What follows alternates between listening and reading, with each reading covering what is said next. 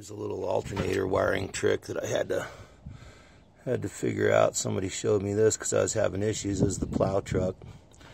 Took the red wire coming out of the wiring loom that went into here, and we diked it. You see that end's just hanging there. We diked the red wire, fed it back into the alternator to the charging post, and then I just got a small like welding lead for a wire now that runs to my charging or to my batteries. So I was having issues with the charging, because before I did this, when your charging system's charging, all your charging system runs back to your fuse box, and shit was getting hot, wires were getting hot, and was just having issues. So we did this like 20 years ago, and now it just, you know, rather than having to go back through the fuse box, it just shoots it straight out to the battery, which is working out way better. So there's the one cable right there going to the one battery. I got dual batteries in here. So, and whenever you run two batteries, always isolate them. I got a buddy who was hitting me up a while ago, come jump start my truck. It's like, man, I know you got two batteries in there. Why are they both dead? Oh, I don't know. It's like, you didn't isolate them?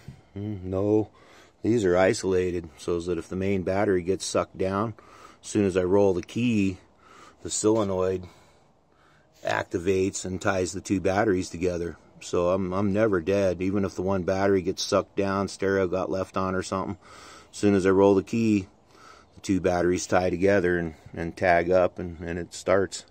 It's always started. But me and several people were having problems with this charging issue, and that ended up being a great fix.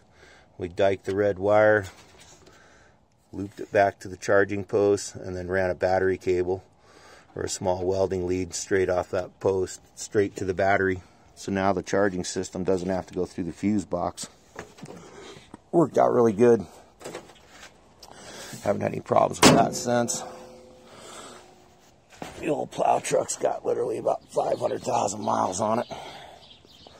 Had to do some drop ears here for the plow because it's got a 6-inch lift on it. But been a hell of a truck, man. This thing's got a posi up front, stock posi. It just goes anywhere I want.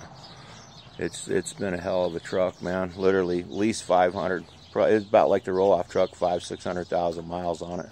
So 6-inch lift, 35 1250 tires.